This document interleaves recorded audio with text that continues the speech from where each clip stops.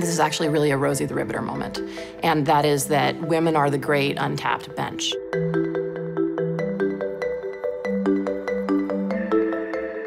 If you just look at the numbers, and they're super simple, let's say that women are 60% of undergraduates, they're 20% of computer science majors. Imagine a hypothetical computer science department with 100 students each year. At 20%, women are 20 of those, men are 80 of those. If we simply took women to their appropriate proportion of undergraduates, which is 60%, for every 40 men, there would be 60 women. For those 80 men, there would be 120 women.